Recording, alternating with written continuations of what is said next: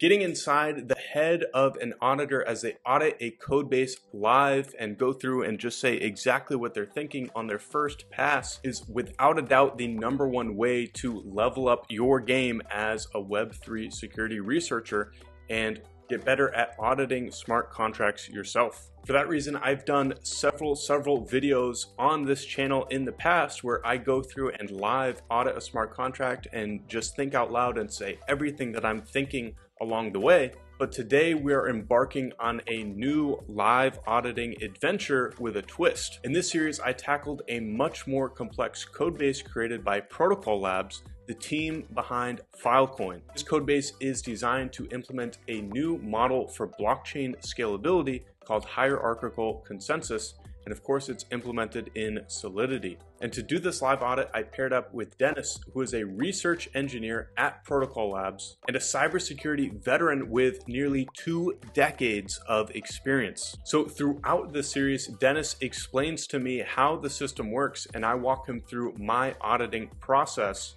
and we uncover a number of bugs and vulnerabilities along the way. Now, I'm going to be releasing a new episode in this series every single week, and it's going to be structured such that you can follow along and literally have the same exact context that I have as we're going through and auditing this code base. So with the first episode today, we're going to get a high-level overview of the system from Denis, and this is the same overview that I got when I was first getting into this code base, so that you guys can have exactly the same information that I have as we're going through this together. All right, but before we dive into things, of course, my name is Owen, and over a year and a half ago, I founded Guardian Audits, and ever since then, we've uncovered dozens upon dozens of critical and high vulnerabilities, and personally, I've spent easily over 1,000 hours auditing smart contracts along the way, and my goal with all of these videos that I create, and especially this series, is to distill down everything that I've learned along the way and deliver it to you so that you can ultimately become a much better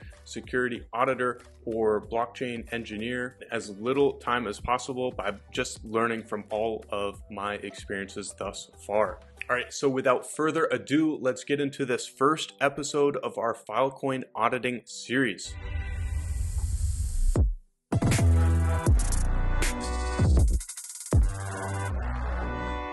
All right, just like I said, we're going to be starting things off in this first episode with a high-level explainer of the ipc-actors codebase from Denis.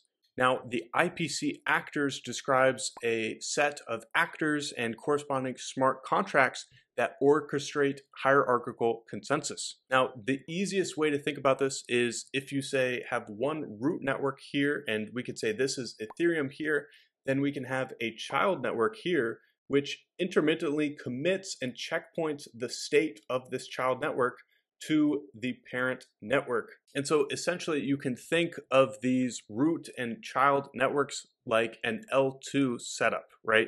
So similar to how Arbitrum and Optimism are to Ethereum. But of course, that's just the high-level explanation of the system. To get a deeper understanding, I will now pass it off to Denis. This video, I'm gonna introduce interplanetary consensus protocol. At present, consensus poses a major scalability bottleneck in blockchain networks. This is particularly the case when all validators are required to process all transactions. Even more, not every application benefits from using the same consensus protocol. For example, different applications may have different performance or security or scalability requirements, making it difficult for a single blockchain network with a single consensus protocol to accommodate any type of Web3 application. And in this work, we are considering hierarchical structure, hierarchical consensus to reach that scalability goal. So from our point of view, to improve scalability, we need the following: hierarchical network structure, modern scalable consensus implementations in our case. So the main goal is a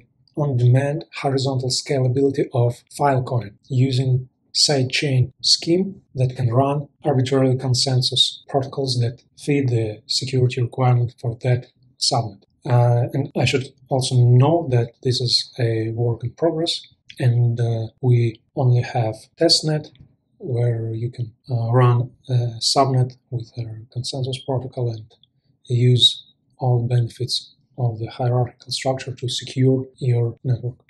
To introduce the technology, I will use the following terms. So subnet is just a sidechain. Parent subnet, the subnet from which that new subnet was instantiated. Peer or node of a subnet, it's a full node. Learner, full node that doesn't mind blocks. User and client are the same terms. IPC agent or just agent is a daemon that interacts with the IPC network on behalf of the set of accounts in those networks. Native token, the native token of a root network that used to interact with a hierarchical consensus. Circulating supply of subnet, native tokens that were injected for their use in subnet. Crossnet messages, transactions between different arbitrarily subnets. Collateral or stake, amount of native tokens for a subnet to register the subnet in the hierarchy of the IPC. So the main idea of IPC is to create a framework that allows you to deploy subnets with different consensus protocols. You can choose a consensus protocol, whatever you want, and you just can register your subnet and start produce blocks in your subnet. Of course, each subnet keeps its own state, and all subnets can validate transactions in parallel.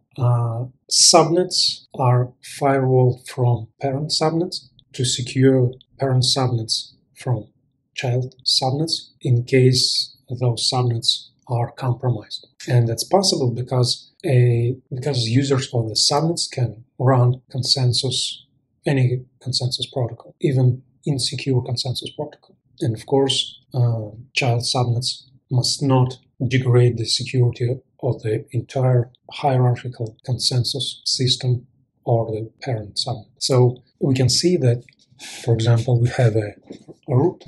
We have a root, the main network, and we can create two hierarchical subnets, T01 and T0. Then, within a subnet root /T01, users, for any unknown for us reason, can create a new subnet root /T01/T02, and so on and so on and so on. Let's look at the IPC system from architecture perspective. So let's imagine that in the rootnet there are 4 nodes that run, for example, expected consensus protocol. And we have a requirement, security requirement, that child subnet nodes must also run full nodes, actually learners of the parent subnet. So in our case, if we create a subnet called root Alice, and there are 2 validators that run this network, then these 2 nodes must run learner node for a rootnet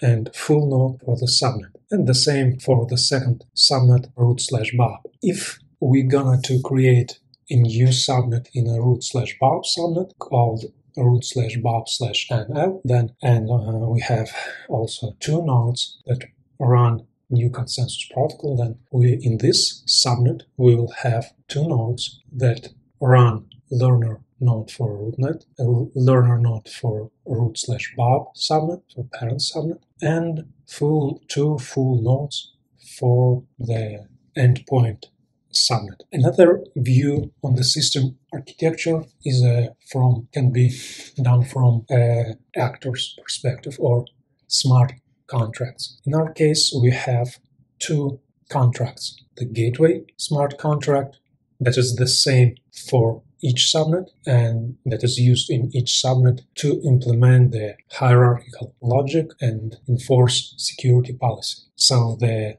gateway actor is the same for all subnets, and it cannot be changed by the users of subnet. At the same time, new subnets are spawned by deploying a new smart contract that implements the subnet actor interface, but that implementation is performed by the users of that subnet. So we don't control these implementations. So potentially they can have vulnerabilities introduced by the users of the subnet, the creators of the subnet. So we have the parent network, root network.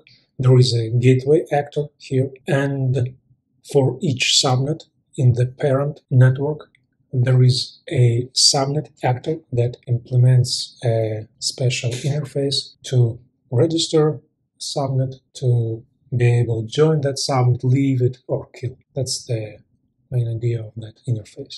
And the third view of the system is from a user perspective. So to interact and to run the hierarchical consensus infrastructure, we use IPC agents that can be considered as a clients of the hierarchical consensus. So IPC agent performs different actions, can perform different actions in both networks, in a parent and a child, on behalf of the users of these networks.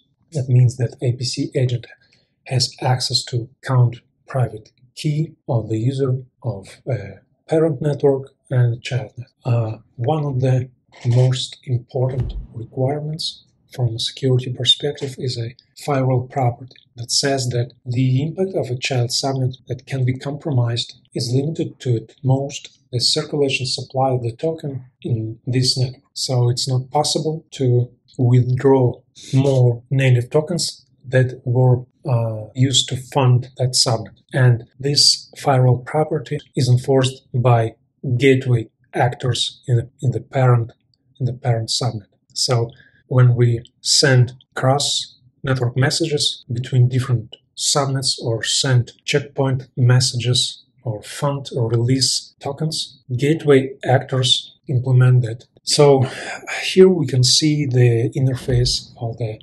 gateway actor, and these are the main functions. So register, add stake, release, kill, commit child checkpoint, fund, release, send cross message, and submit top-down checkpoint. So actually these methods can be divided into two groups. The first group is related to subnet management, like register, add stake, release stake, kill. And the second one is related to cross-network messaging, how to fund the account, your own account in the subnet, how to get your tokens back, and how to send crossnet messages using from a smart contract or from your account.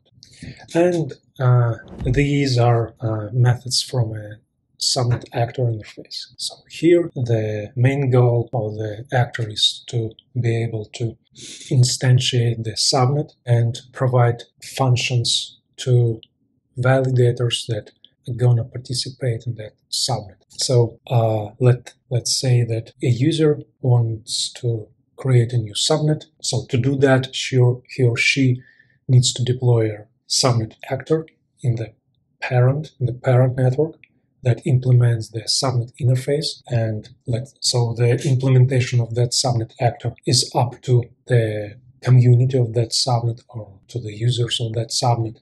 And let's say they can define their own security policy for that subnet and implement that subnet actor that enforces that security policy. So let's say that they wanted to have at least 4 validators in the subnet, and each validator has to stake one token, one native token, to participate in that subnet.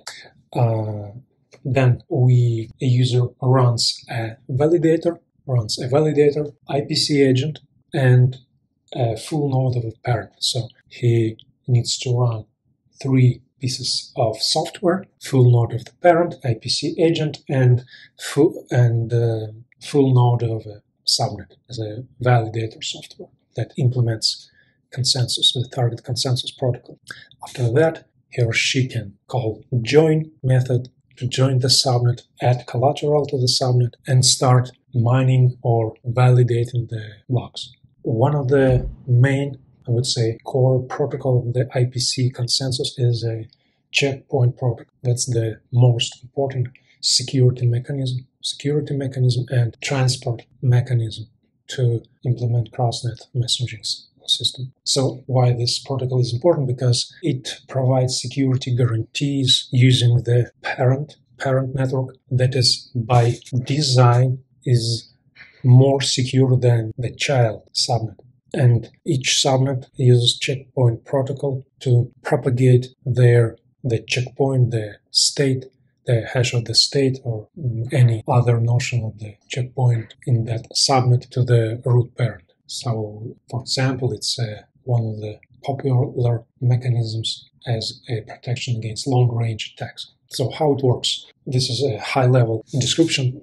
So IPC agent monitors. So let's say we want to run checkpoint protocol in a subnet C, and the root network is a subnet P. So IPC agent monitors subnet C for checkpoint epochs, and if epoch is for checkpoint, let's say every FIPS epoch is a checkpoint epoch according to the subnet policy. So if this epoch is a checkpoint epoch, then IPC agent checks if the corresponding validator in the subnet C is a validator at epoch E. If it's true, then IPC agent builds checkpoint data, submits the checkpoint to the subnet actor of C in the parent P, calling the submit checkpoint method in the subnet actor.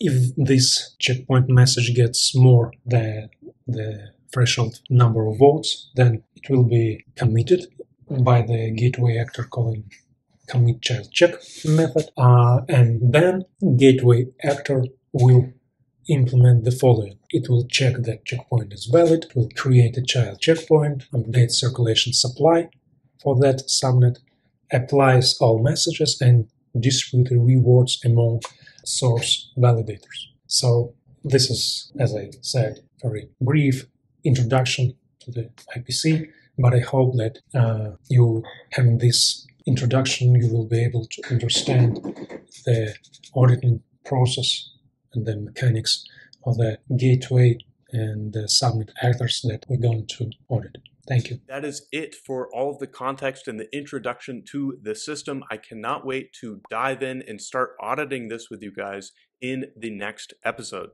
And of course, if you are part of a team building a really cool DeFi application, then I want to hear about your project. If you're coming up on launch and you're starting to think about security reviews, then go ahead and head on over to guardianaudits.com/quote and get a free set of initial security notes from a first pass of all glaring issues, glaring vulnerabilities, or bugs or integration mishaps that ought to be fixed before going into an audit. And of course, if you happen to know a team who is looking to get a smart contract security audit, then send them over to guardianaudits.com/quote. And of course, last but certainly not least, if you're interested in taking your security game in the landscape of Web3 to the next level, and you would like to join a community of like-minded auditors and blockchain engineers who are all interested in security, and even potentially join others across the world and compete in team audits of real protocols and even get rewarded for the findings that you get, then head on over to lab.guardianaudits.com